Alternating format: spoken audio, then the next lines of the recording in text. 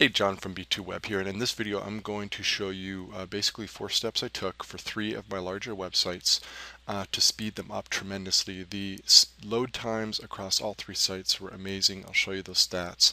One of the sites went from taking 6.6 seconds to 1 seconds to load, so it's just awesome.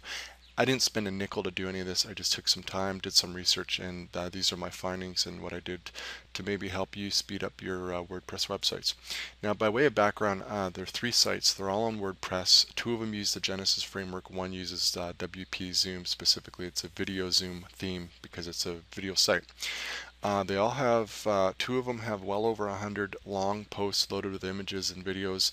One of them has about 50 posts, but the posts in there are anywhere from 1,000 to 2,000 words. So it's a fair amount of content, lots of images, quite a bit of videos. So these sites are starting to slow down and not load as fast as I'd like. Hosting situations. 2 of the sites are on my HostGator VPS, so it's not not the low-cost shared hosting. It's shared hosting, but I have a dedicated amount of space with the VPS. The other site is on actual just Bluehost, regular good old $5 a month shared hosting. And even with that, which is about, not not great at hosting when you're running larger sites, the improvements were definitely noticeable. In fact, so good I was initially going to think about really upgrading that site to a different hosting, but for now it's working just fine. So here's site A. I went from 4.74 seconds to 1.89 seconds. Site B, 3.27 to 252. And the big improvement, 668 to 1.6 seconds. So big time improvements. Every site now is well below 3 seconds, which is a really good benchmark to shoot for. So here's what I did. I split it up into 4 basic steps. The first is I installed WP Super Cache. It's a caching plugin for WordPress. Now here's the thing. You probably know about caching plugins. It's the first thing you read on any blog post about what to do to speed up your website. And I've done it before. This isn't the first time I've used it, but here's what I set it up properly. I actually went into the advanced features tab and I went through and I set it up properly. And I learned to do it properly because HostGator has a really good tutorial on how they recommend you set up all the features of WP Super Cache. So just Google something like HostGator's WP Super Cache recommendations and you'll find it.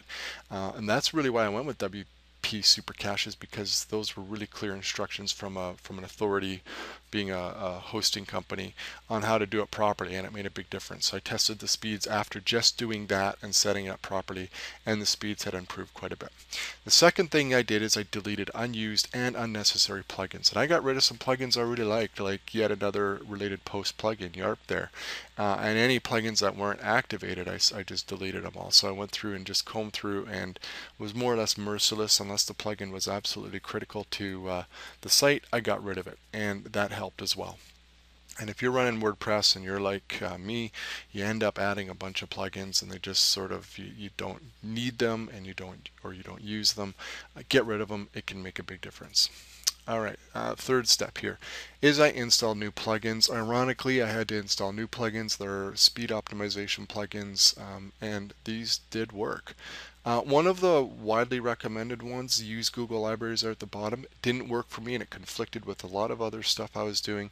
And in fact, 2 of the sites wouldn't even load. I had major problems. I thought my sites were toasted. I didn't know what I did, and it was that plugin. Other publishers say it's a good plugin and it works for them.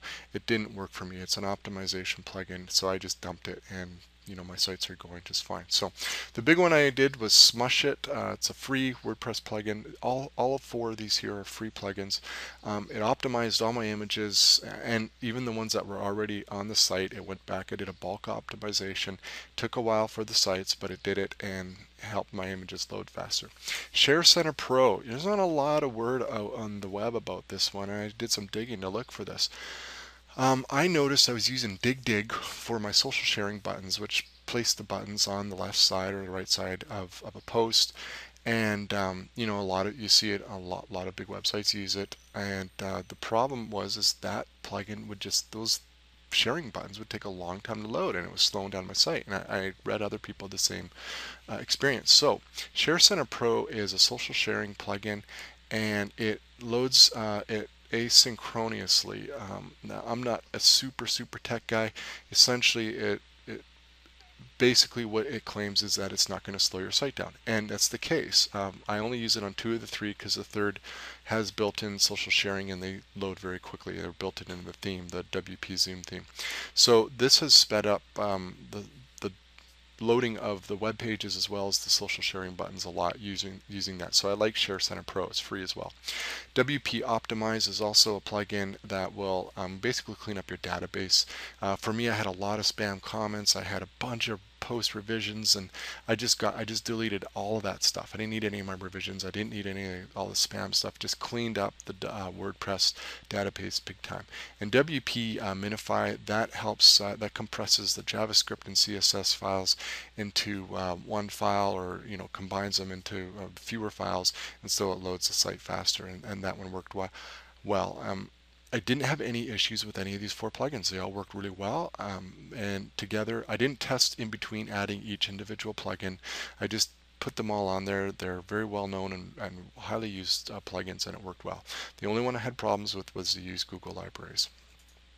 So the first thing I did, and this probably had a significant impact, there's a new service called Google's PageSpeed, and it's in beta. You have to apply to get in. I was accepted within like the same afternoon that I did this last week. And it does 2 things. It rewrites your web pages dynamically and compresses your files, all of your files, and so your pages will load faster. But it also serves those optimized pages via Google servers. So as far as I can tell, it functions somewhat like a CDN. They don't claim that it is a CDN, but it's it's, if you do some research on it, you're going to see some bloggers talking about it in the same context as Cloudflare. And Cloudflare is a CDN, which basically serves your website from servers all over the world, so it speeds it up. And I looked at Cloudflare extensively. Unfortunately, I would have had to pay for it, so I decided to go with Google PageSpeed. Besides, it's a Google project or a service, and I figured that's not going to hurt things, and it was fairly easy to set up. All I had to do is change some DNS records via my cPanel in the hosting service, and they have clear instructions how to do that. It was really simple to do. I had all 3 sites ready to go with PageSpeed in less than 30 minutes or so. So it's free for now. Apparently they're going to start charging. I'll decide down the road whether I'll stick with it. So that's what I went with, and it was the last thing I did for optimizing my sites. And all of these things that I did, they all made a tremendous impact on the load speed of my websites. So the last option, which I've already discussed and alluded to, is Cloudflare. It's been around for quite a long time. It's a CDN. Lots of big websites use it. Some people have had negative comments about it, but more or less it's widely praised to be very effective. I didn't go with it because I went with Google PageSpeed. I have an SSL certificate for my site for one of them, and that means I was going to have to pay $20 a month for Cloudflare. Otherwise, it's a free service. If it was free, I probably would have tried it, but I didn't want to have to get stuck with a $20 a month bill to use it, and PageSpeed for now is free. So those are the steps I took, and it worked tremendously. I mean, look at these numbers. 6.6 to 1.6 seconds. Even that's an improvement. I mean, it's almost a full second off, and big time improvement there. So, I spent most of the time researching and testing, but if you just follow along and implement these steps, you could probably get it all taken care of in less than half a day. I spent well over a day doing all of this. So it's definitely worth it. Your sites, when they load faster, it's just, it's much better for your users. From what I read, it's better for search engine optimization and rankings and so forth. So anyways, hope you found this helpful. There's a lot of other products and plugins and everything. I combed through and tested several things, but these were the key steps that I took that had the best impact and that didn't cause any problems.